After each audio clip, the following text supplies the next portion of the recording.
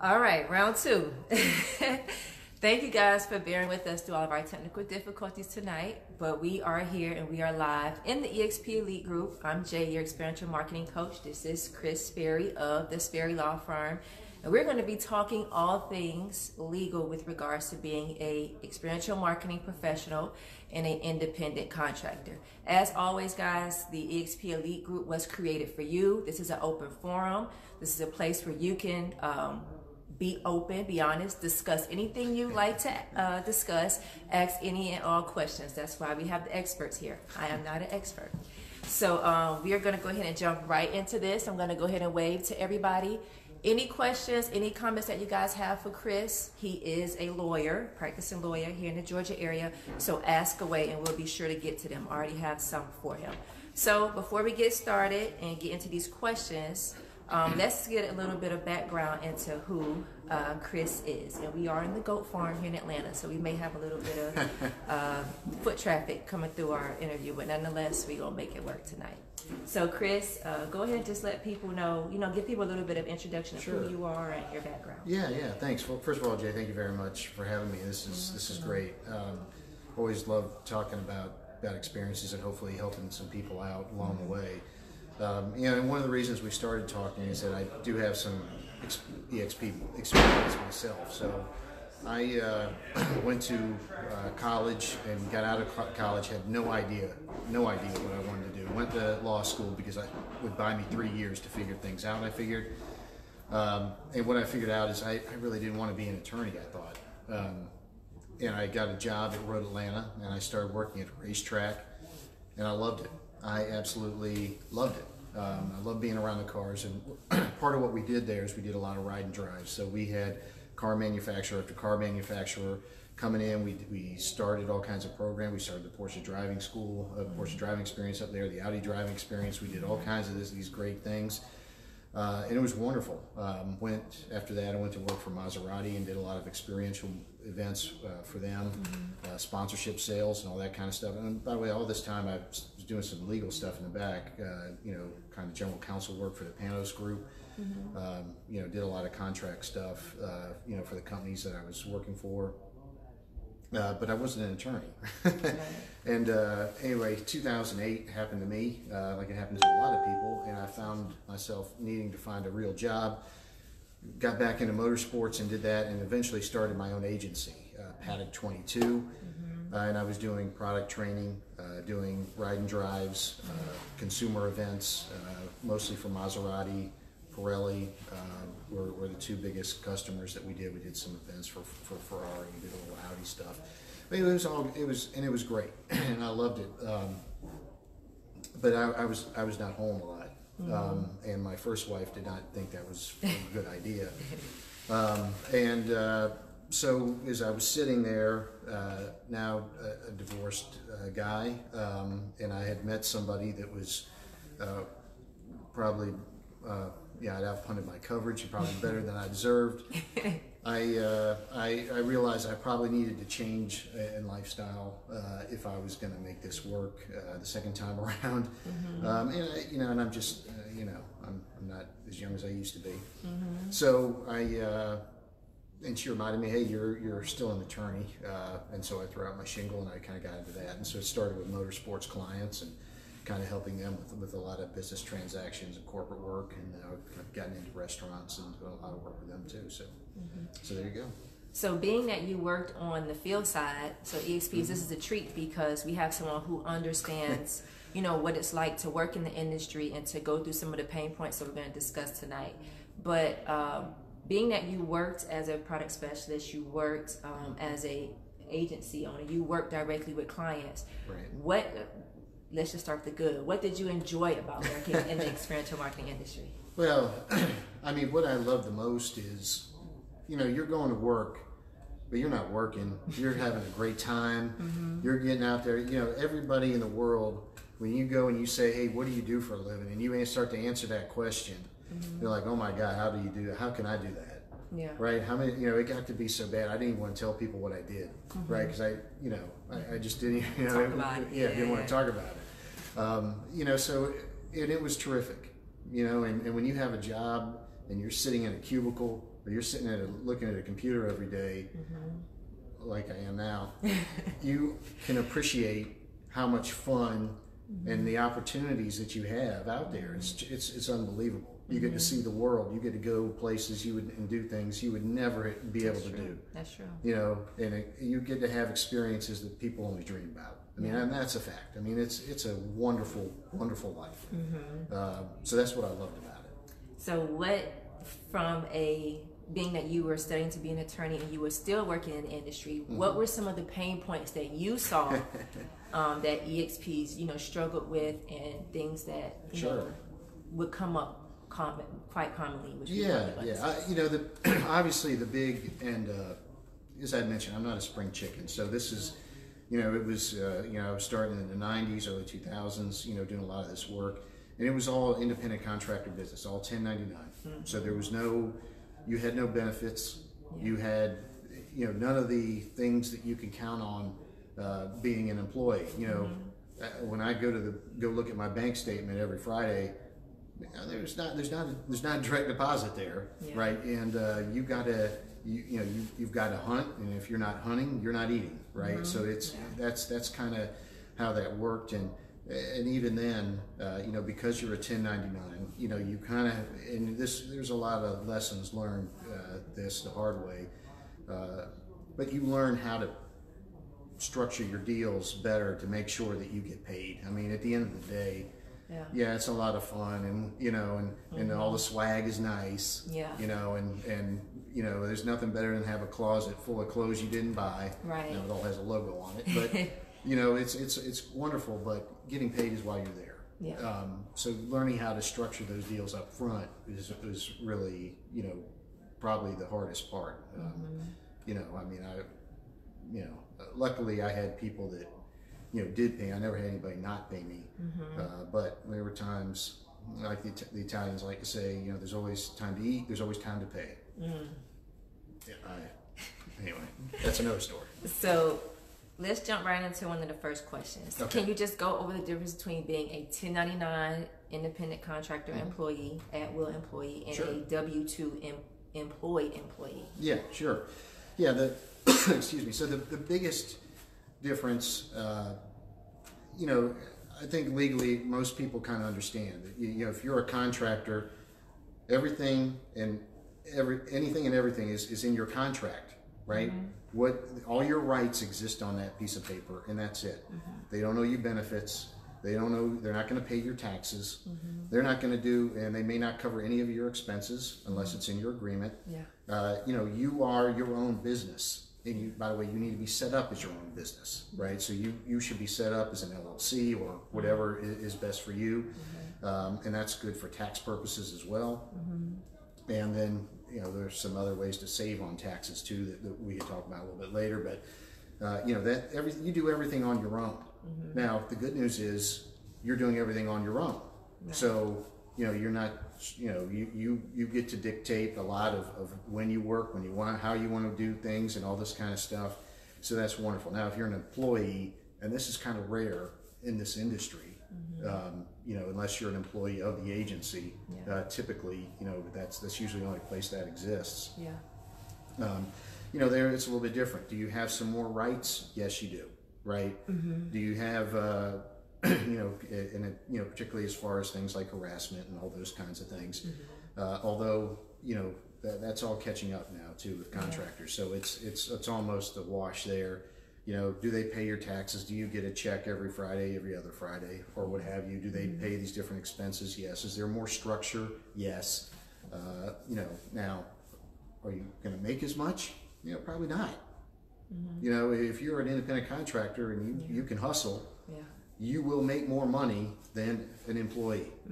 Because understand that if I'm going to make $100,000 as an independent contractor, for me to be paid $100,000, as an employee, that company's going to have to pay an extra 20% or more, for all the benefits and the things that you're going to get. So, you're not going to get $100,000. You're going to start at 80. And oh, by the way, the IRS comes calling for both of you.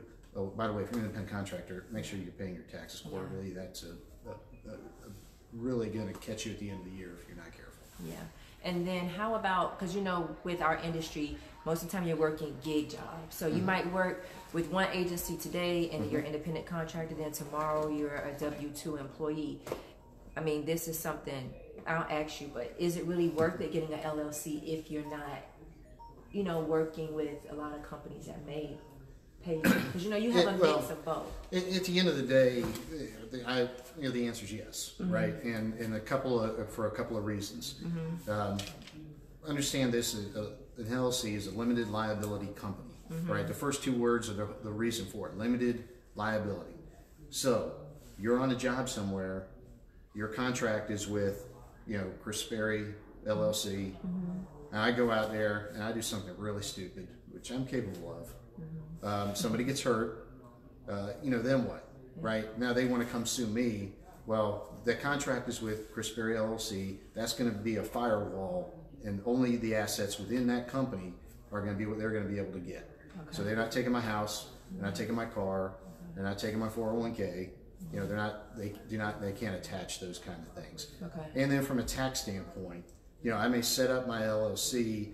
I want to be taxed as an S corp, and what I will do is, if I'm going to make $100,000 during the year, I'm going to pay myself a salary of $50,000, and I'm going to pay employment taxes on that first $50,000 because that's what I'm paying myself as a salary. The rest is going to be a distribution or a dividend. I do not pay employment taxes on that. So I'm going to save, those taxes right there. So just from a tax structure, it allows you to save some extra money. Okay. So for EXPs who are, trying to decide whether or not getting an LLC is advantageous, it's definitely something. Oh, absolutely. Absolutely. Yeah. Okay. Okay. All right. And then as far as contracts, when an EXP, whether they're working as a brand ambassador, tour manager, when they're reading over these contracts and they're trying to, they may not understand the lingo. Right. Sometimes a lot of the lingo may go over someone's head, or they're just not familiar with, the way that agencies and clients write contracts. What are a couple tips that you would give to someone who's looking at the contract? So, first of all, whenever you read the contract, you need to go into this with a mindset: what could go wrong? Right? What could go wrong? When the house is on fire and I need to get out, how do I get out? So, first thing obviously are the payment terms. Is the amount correct? When am I getting paid?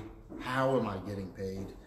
Expenses, how is all that covered? And explain in detail. And if it's not clear, make it clear.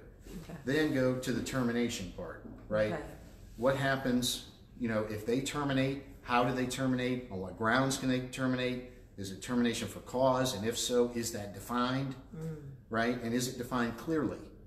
Right? So, you don't want it to be, if something as loose as, we feel that what you're doing is not good. Good, yeah. Or the client's not happy. Yeah, the client's not happy, right. They can put in language in there. And if it's, and if you're saying to yourself, I don't know what this means, then you need to ask. And then not only do you need to ask, but then that language needs to be put in the contract.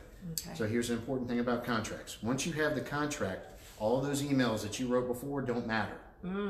Okay? So even that's like your paper trail? It doesn't matter. Okay? Wow. That is outside. It's only in the four corners of that document. Wow. So now, I'll give you a little tip here, and this may be getting the cart before the horse. I want to sue, and I was made all these promises. They're in these emails. I have this contract written on a paper napkin, and it doesn't have all these extra things that they said they were going to do. And their defense is, well, here's the contract. This is all that matters. This is the only thing here.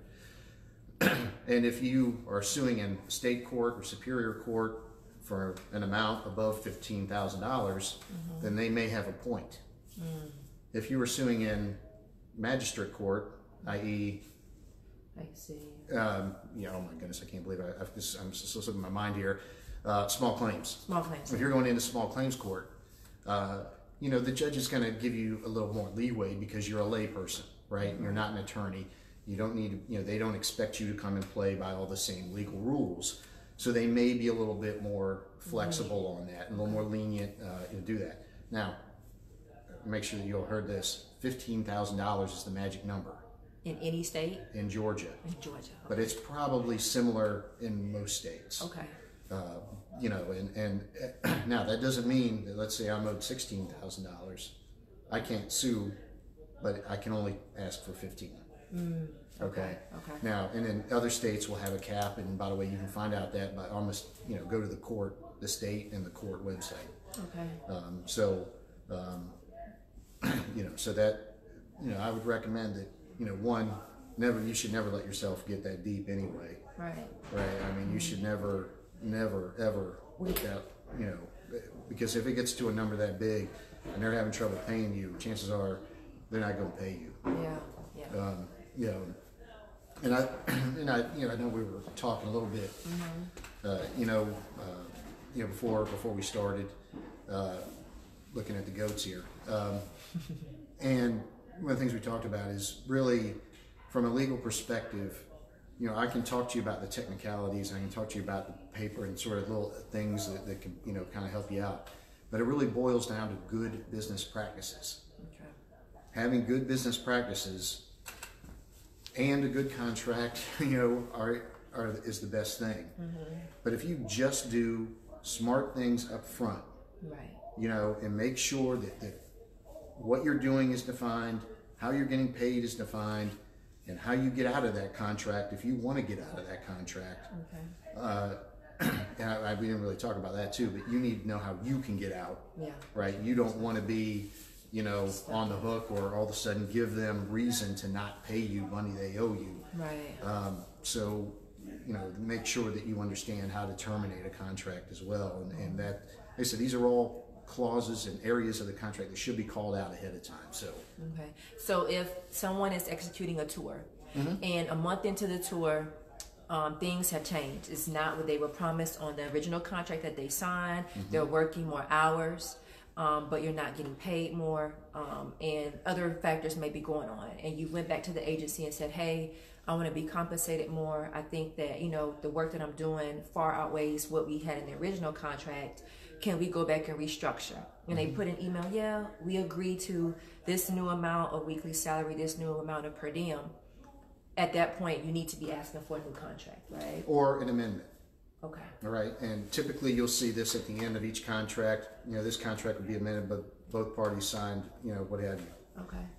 But amended contract, you know, whereas we had a contract on this date between these parties is now amended as follows: cut, paste, all other terms and conditions remain the same. Okay. Sign, and then send it to them and tell them to sign it. Okay. Because sometimes they'll be like, this email suffices as a change. So you still should push to go ahead. How do you do it? Like if they say this email, you know, suffices or serves as... Does the contract say it does? Or does the contract say you need to have both parties sign? Okay. All right? The contract will tell you. Okay. And, you know, and that's really, like I said, you know, when I first started with the Panis Motorsports organization, and I looked at the contract they had, and I said, this is ridiculous. You cannot keep doing this. You know, we are really exposing ourselves to a lot of things here.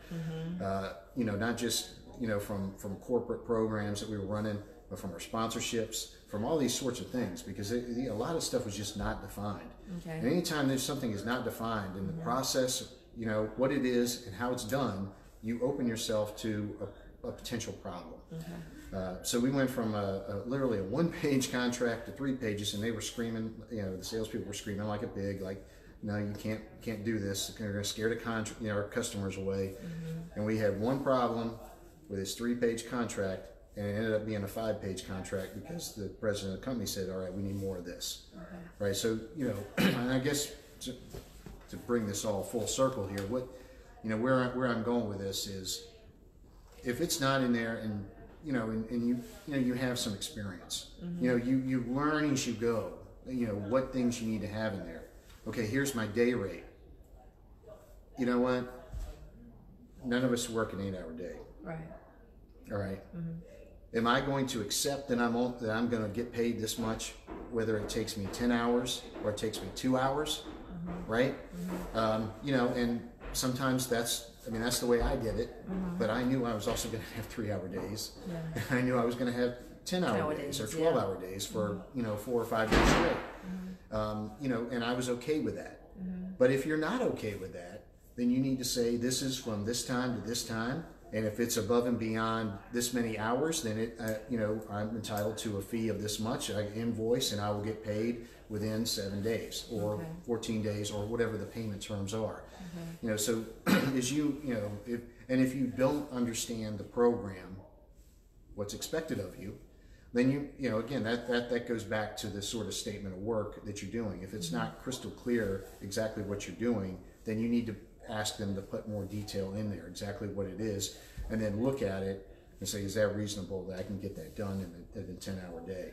And if the answer is no, then you need to ask for more money, or you maybe need to ask for, after a certain hour, then I get paid overage. Martin, we have a question. Now that companies are switching to W-2, at what point are we entitled to company benefits that the corporate employees are getting, such as insurance or the ability to get any pre-tax deductions? If you're an employee, a W-2 employee, the company should be taking out taxes. And now the entitlement to company benefits will depend on what their company benefit program plan is. Some company benefits are so bad,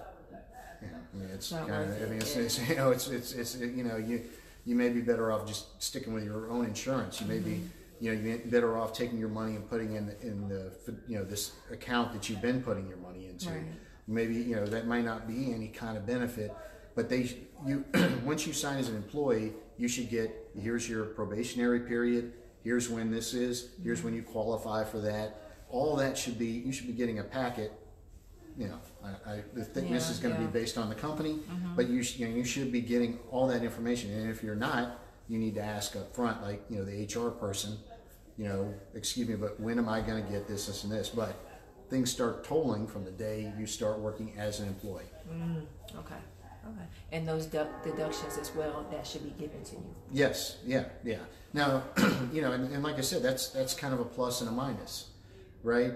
If you've been living the gypsy life and loving the gypsy life, and you are taking every tax break and everything, and from your mom's internet to whatever, it's addicting. And then all of a sudden you get a paycheck for the 2 weeks, and you don't know what happened. Right. You need to be ready for that. I mean, you need to take a get ready pill, because it's when they start pulling out for your taxes, and they start pulling out for your share of the benefits. I mean, these aren't free benefits.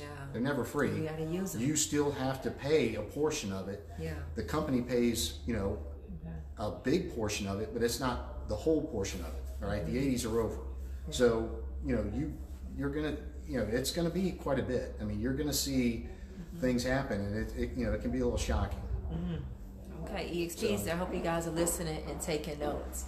One thing I wanted to ask you, and we talked about this when we met, Terry and I met with you, is you stressed the importance of having your own contract. Like if you're executing long-term tours or long-term programs, it's having your own contract that you present to agencies, and also signing their independent contractor or W-2 contract prior to executing an event. Go through kind of the thought process behind doing that as an EXP, protecting yourself, and what are some things that EXP should put in their own contracts that they send to agencies? Well, like I said, I think that the biggest thing, let's just go through the essentials, right? Make sure that you've set it up as your company. Make sure it's in the company name, and when you get to the bottom, don't just sign your name. You need to sign your name as managing member of blankety blank blank LLC. All right. So you're signing on behalf of the company that you have created. All things need to be payable to your company, not to you. All right.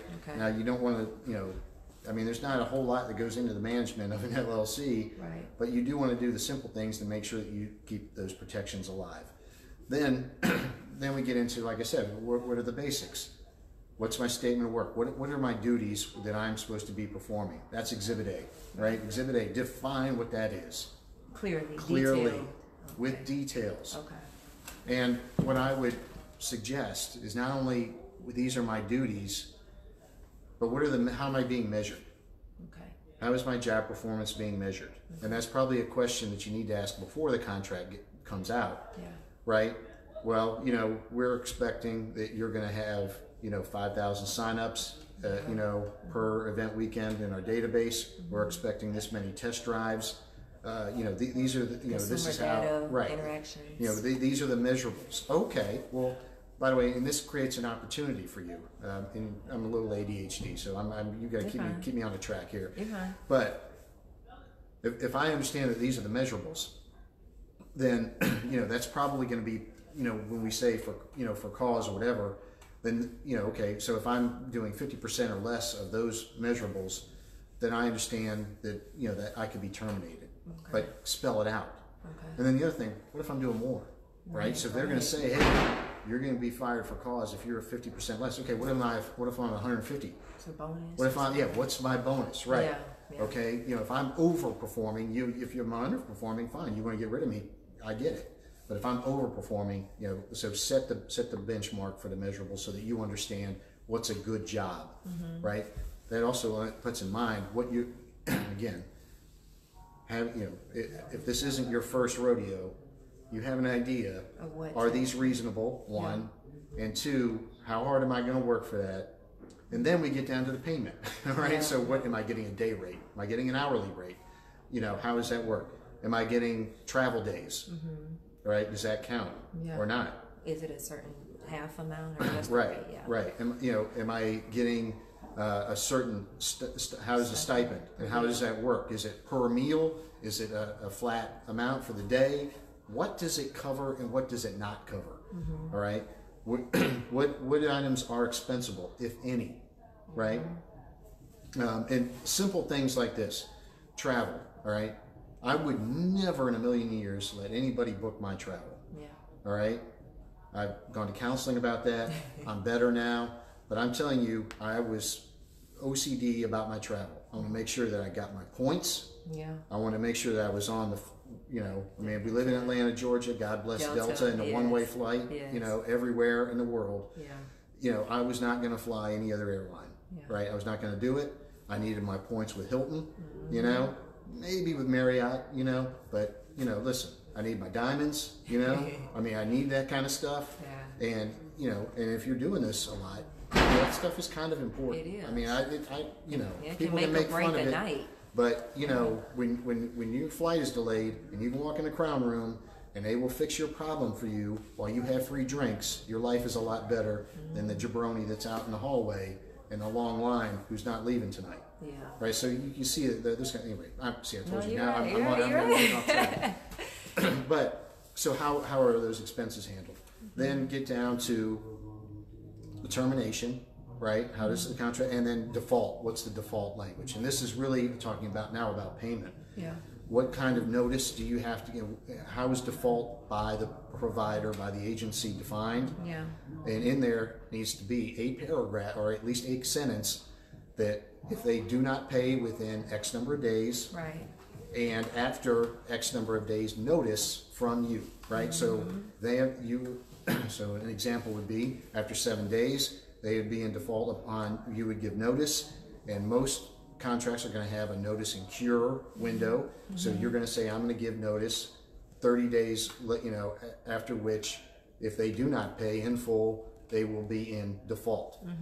Now, why is that important? Because if you do not walk through all those steps and you walk into the courtroom and you say, they're in default, they're going to say, no, we're not, because you didn't do this. And we agreed that this was the procedure that's going to happen.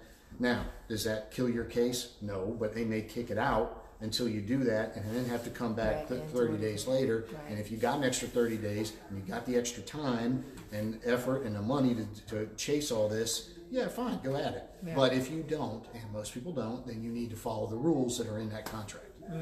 Okay. As an independent contractor, if you take the time as an LLC to create your own contract that you send to agencies, how often do you need to update this contract?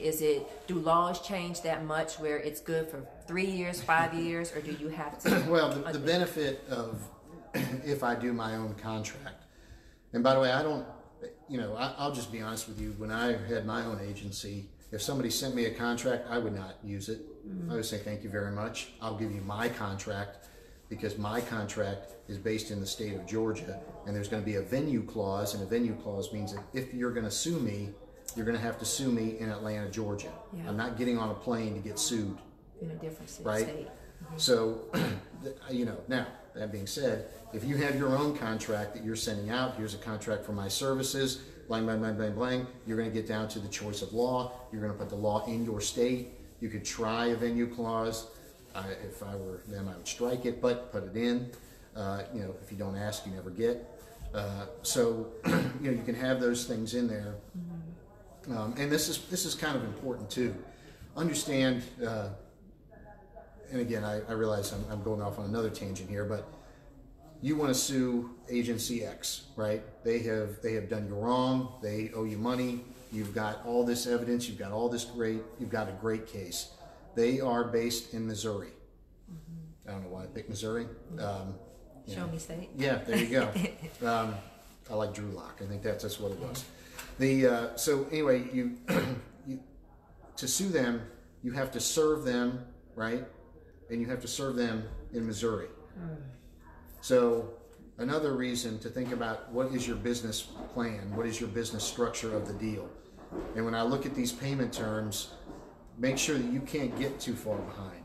Okay. All right? I want a deposit. I want money up front. I want money the week before I do the work, and then we'll talk about overages after. I want these sorts of things, or I need to have a very firm policy that I'm going to get paid every week, every Friday. And if that check does not show up on Friday, I do not show up to work on Monday. Mm. And that also needs to be in that contract. That if a payment is not made on time, you will be in default. No notice is required, and this, you have the right to terminate this contract and sue, including acceleration of damages. Acceleration of damages means the contract was for 10 grand. I've only worked 5 grand worth of work, but I can sue them for that 5 grand because they have a material breach of the contract. Wow. Okay. So that's some good information. And it's a lot to take in. I'm gonna go back and watch this video too. But I think you already touched on it. But we're gonna wrap up. Yeah. How do EXPs deal with the unfair business practices by agencies? We have a lot of groups on Facebook, a lot of different job boards where EXPs are constantly talking about their bad experiences, whether it's pay, whether it's an agency not honoring what they put in a contract, or just not paying at all. Yeah. How does an EXP go about dealing with those issues and making sure? So, like I said, I think that the biggest thing, first of all, where is your agency, right? And if it's an agency here in Atlanta, I would use the name of some, but I've worked with them. They're actually good folks, so I don't want to make it a bad example. But agency X, and they decide they want to hire me, and a month goes by and they still haven't paid me. Well, first of all, shame on me. Yeah. Okay. I did not define my payment terms good enough. I did not define my default terms and notice terms, and I have done a bad job, and I put myself in a bad place. That's bad business practice. This is not a legal issue. This is a business issue. Okay. All right. I am not handling my business well, and I'm not saying I deserve it, but my hands are dirty on this because I have let them do it. I have essentially waived any, claims that I may have. Now, we get to that point. 1, send a demand letter, right? You are this in arrears and this much, bang, bang, bang, bang, bang. I need payment within 7 days. Otherwise I'm going to terminate this agreement and cease to work, including, and then at that point we will sue for all things, including attorney's fees, expenses outlaid, and all those sorts of things, including travel to get home, right? So all those sorts of things. So you can put that in the demand letter. Now, will they bite on it? They might not. Right. But you'll probably get somebody's attention. You're probably going to get a phone call. Hey, what is this? Come on, you know what this is. Yeah.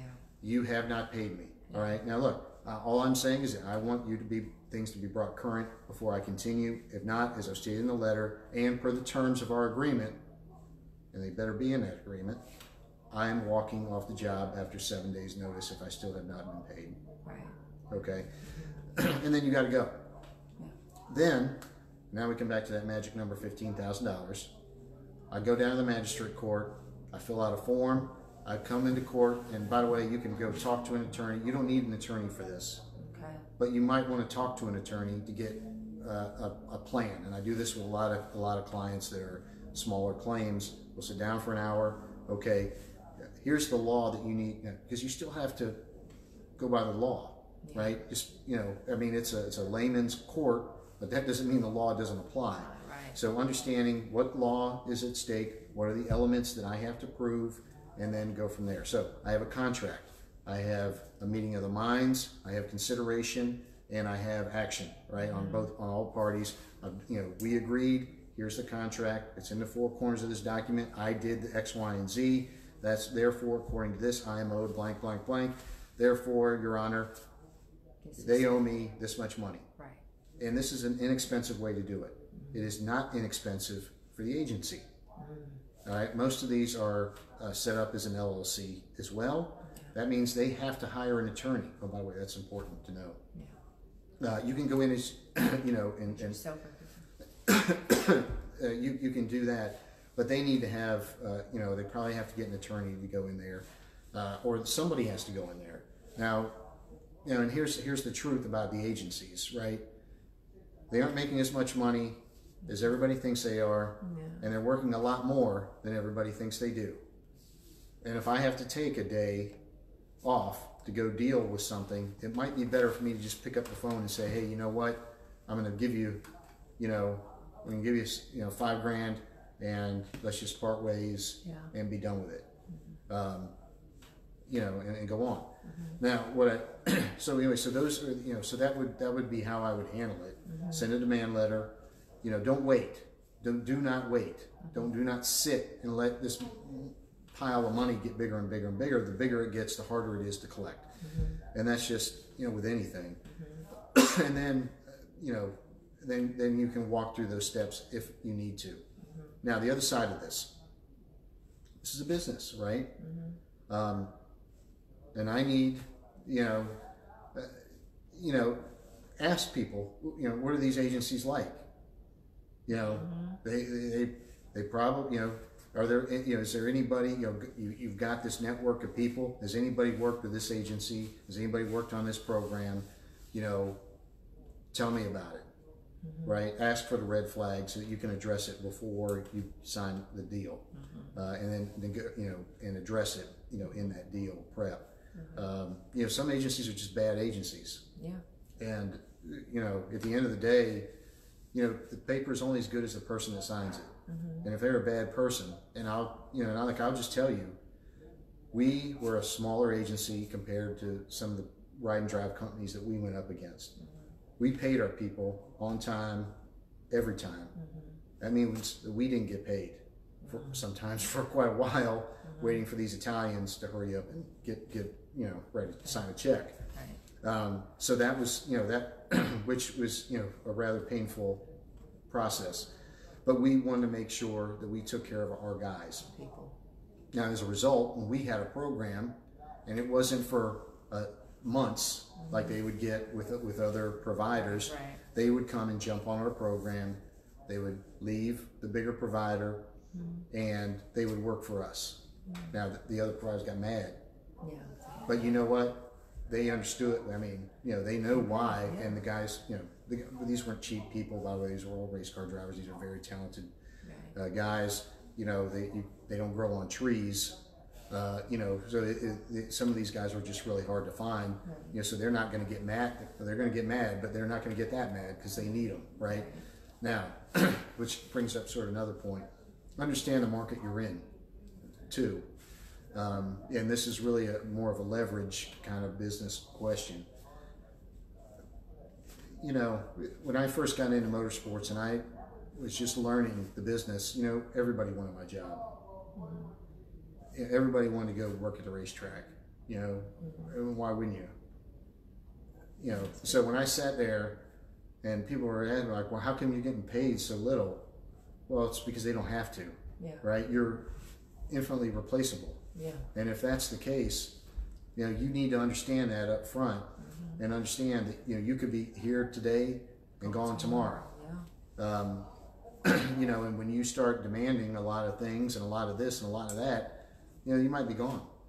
Which brings me, sorry to cut you. Yeah, Here's my next question. The personal slander, like bashing the agency or talking about an agency in a public forum.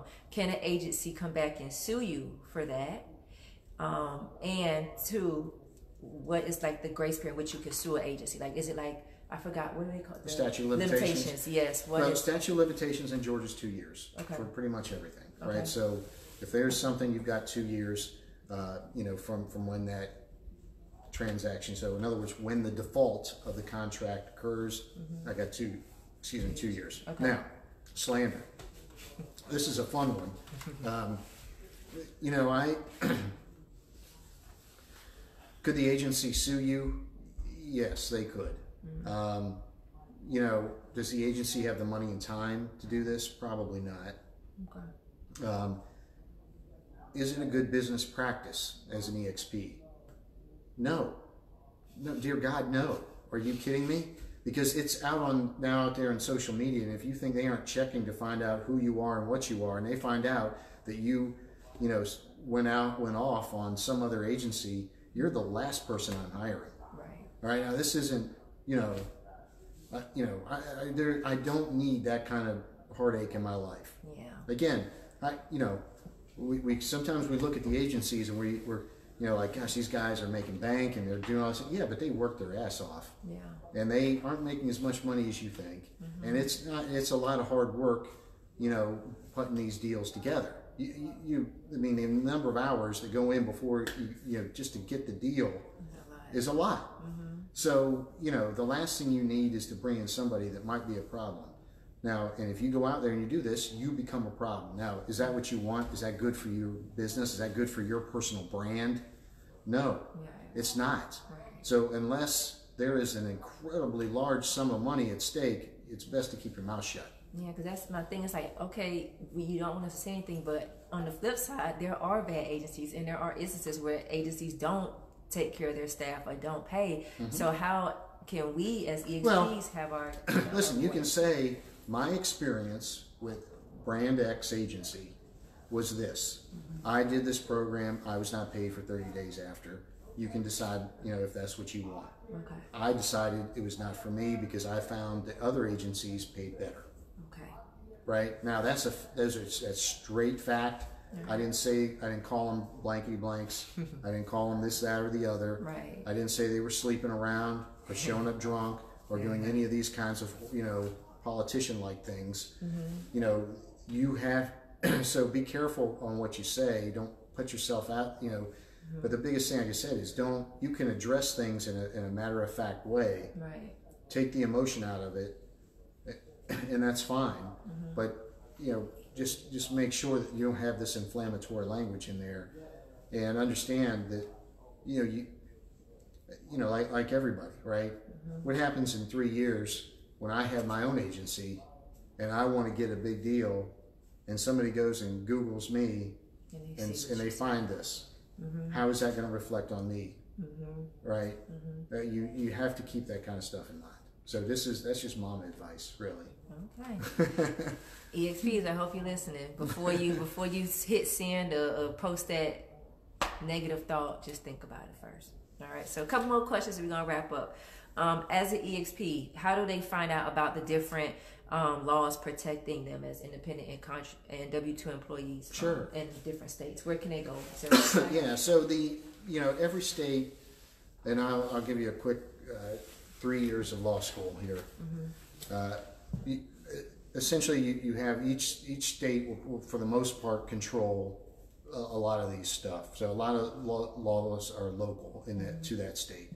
That means that each state, House and Senate will pass these laws. They put them into effect in what is called the official annotated code of blank, fill in your state, right? OCGA, official code of Georgia annotated is what's here in Georgia. Okay. You would search that code to find out what code applies to this particular application. Breach of contract, and are they required to do this? Or is this an at-will state? All these sorts of things would be in the official code. In there are going to be definitions. They are always, not always, for the most part, left sort of in a gray area, right? Okay. So what does that mean? What does it mean that I'm an at-will employee? Do I really have any rights or do I not? Then you have to go to case law and you have to look this up. All right, where was this code cited in case law? And and where are a couple of key words? And there's some websites you can go to find these sorts of things. It is rather lengthy and what have you. But at the end of the day, you're always going to start with a code. Start there, find there. It will lead you to other things. Google is a wonderful thing, right? You can it can really help you, even if you don't have access to legal research, type of websites. You can find some of those answers there, and with a lot of attorneys too. You can probably call them up and say, "Hey, listen, I'm got this situation. Or do they have a consult?" Most.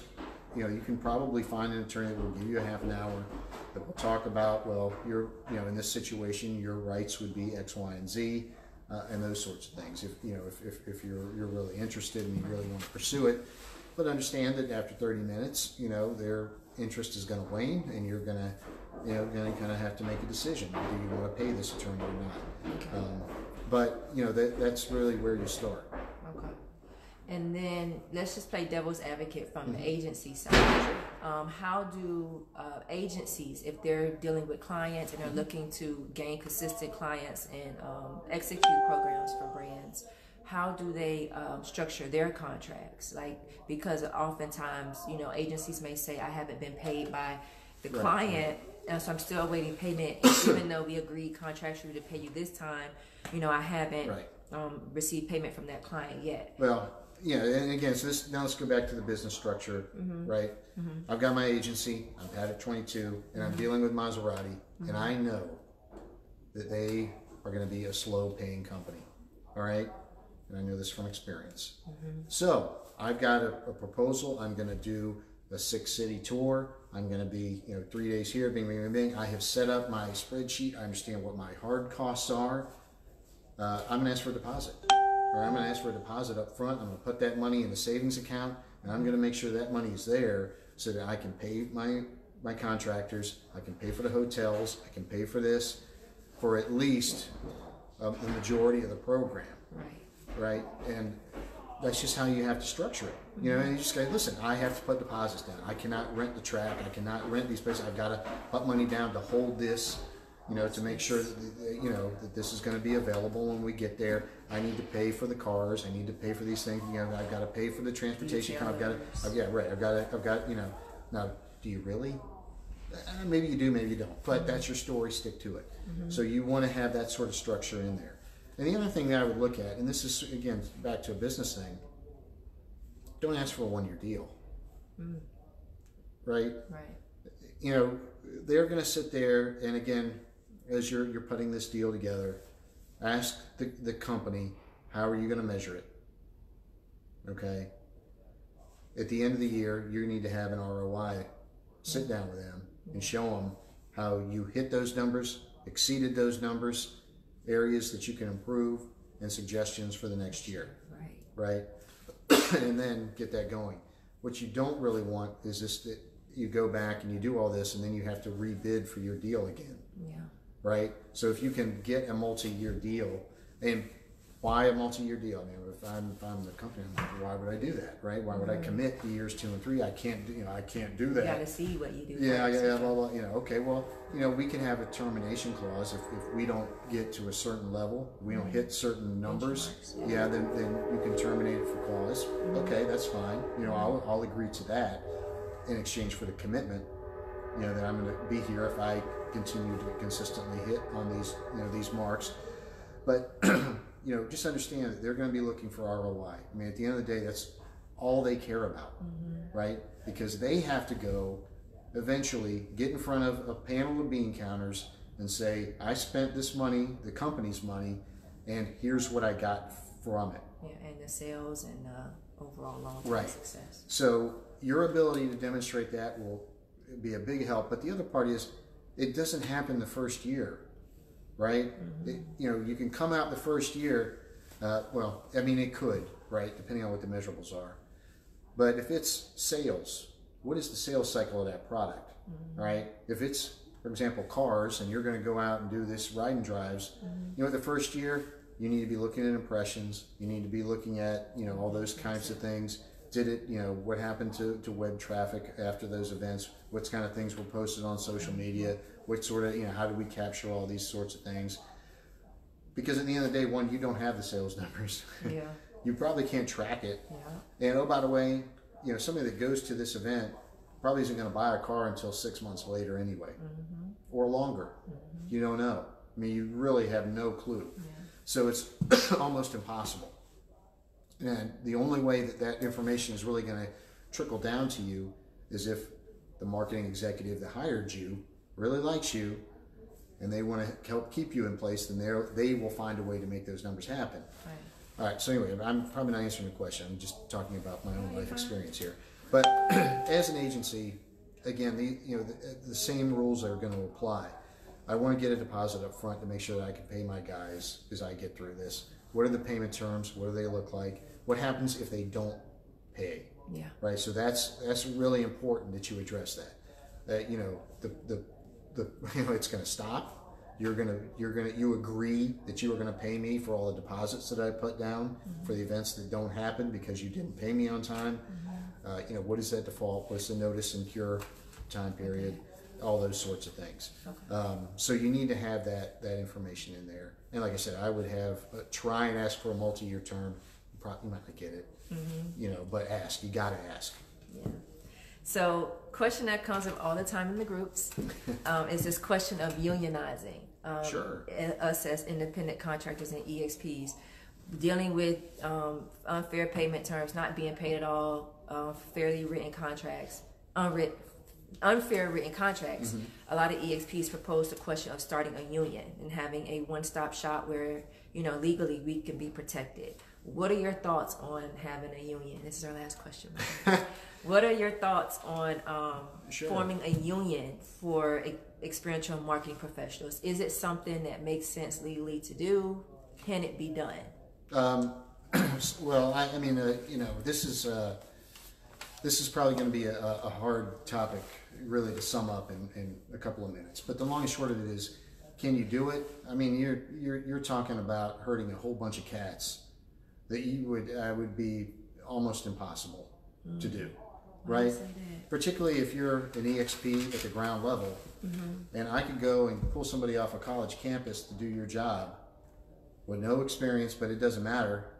And they don't want to be in the union. By the way, union means surcharge on top of what you're already going to charge me, right? As a company. So you know, somebody's got to pay the union. Remember that, and it's, you know, so that, you know, now you're making. Now as an agency, I think that's horrible because I don't need my work cost to be more expensive, and I don't need a higher cost as I'm trying to close a deal. So they're going to be against it, right? Now for the workers, you know, I mean, this is my 2 cents. And my brother is a teacher. He's in a teacher's union. And he was going through talking about renewing his contract. And the union got him a rate of this. And I said, Dana, I think you could have negotiated a better deal on your own. Now that's my frame of mind. I think I can get a better deal for myself. I don't want a union. I don't want to pay somebody to negotiate something I can do on my own. All right? So that's my personal belief, right? Now, if you're out there and you're saying, well, I feel unprotected, I feel, you know, I don't have these protections. Well, one, you're an independent contractor.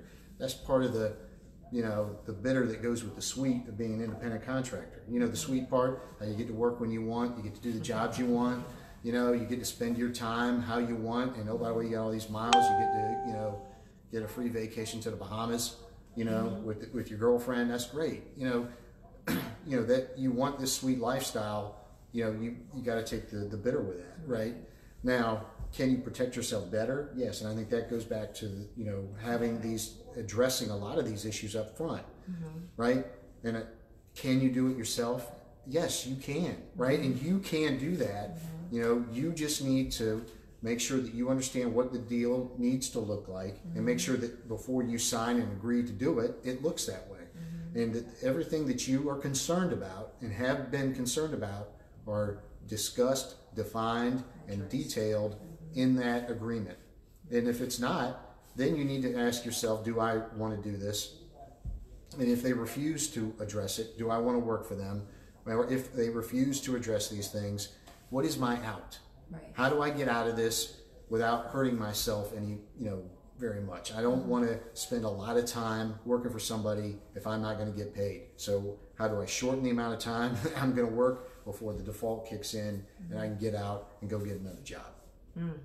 Okay. EXPs, I hope you guys heard that. So he just dropped some gems on that whole union topic. And just to piggyback on that, Terry and I sat down with Chris about 2-3 weeks ago to just redo all of our contracts from an independent contractor standpoint as well as a business standpoint. So you have to take the time, you have to invest, especially if you work in this industry, you've been doing it long term. Put the money aside to be able to invest in making sure that your contracts are written, in a way which not only benefits you, but is fair across the board and also protects you in the event. Because I've been there, we've been there, and we consulted with him when we had issues with agencies not paying us at all, and being able to deal with those situations. And like Chris said, a lot of it goes back to just making sure initially you do what you're supposed to do on the contract side.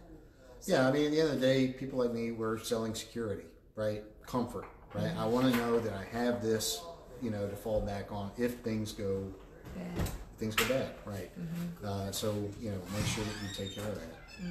Yeah. And before I let you go ahead, EXP's Chris, as I said, he's based here in the Atlanta, Georgia area, but he consults with clients nationwide.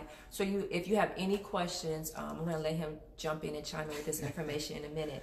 But if you need anything from consulting help, you want to sit down and consult with him for 30 minutes about an issue you may be having with the agency. If you want to go ahead and create your own contracts as an LLC to make sure that you're protecting yourself as well, Chris is here and he can help you with all of that. So go ahead and drop your plug in there. Yeah, thanks. Yeah, and and I think one of the reasons, not just that I'm here, but really wanted to work, with you guys is, I've been there, I've been on the road, I've done these things, and I love it. And when I see somebody, who's coming up and trying to do this and trying to do it the right way, I know it's how hard it is. This is not an easy life, because a lot of people want to do it. I mean, again, everybody wants that contract. Everybody wants, that tour. Everybody wants that tour, right? It's very competitive. And I really enjoy helping people. So my website is thesperrylawfirm.com. So THE, Sperry is SP as in Paul, ERRY lawfirm.com. You can go there, kind of see, there's a picture of me, all kinds of great stuff. There's a contact page, so you can get all my information there. But my email address is chris@thesperrylawfirm.com. My phone number is on the website as well, 678-559-6436. Free 30-minute consultations to anybody. Okay. And if you can see it, if you can just get me talking, it might turn into 45 minutes or an hour. That's fine. So again, 678-559-6436. Please don't hesitate to call. Love to help you out. And see Chris with the C. That is correct. All right, Chris with the C. So thank you guys all for tuning in. I'm going to put all of his information that he just spoke about in the comment section in this video. And as always, it'll be up on YouTube for you guys to go back and watch and share. Please share it with other EXPs, share with other agencies as well. He helps agencies too. If you're looking to restructure your contracts as an agency or you have questions about that process, you can definitely, agencies, please take advantage of working and reaching out to Chris as well. Thank you guys all for tuning in. Thank you, Chris, for taking the time to speak with me tonight. Thank you to Corey Reese. He's in the background. He helped me out tonight because we had some Wi-Fi issues. So special thanks to him as well for helping me get this interview done and put together. So enjoy your holidays, guys. Be safe. And if you're executing the events, always remember you are a brand within a brand. So represent yourself accordingly. Bye.